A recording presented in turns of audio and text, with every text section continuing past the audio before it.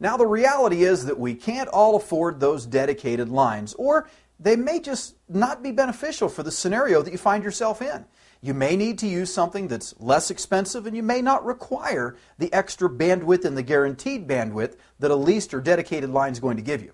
In those cases, we have other options to look at. Everything from modems and ISDN all the way through to ATM and frame relay. So we want to understand how these WAN technologies work as well.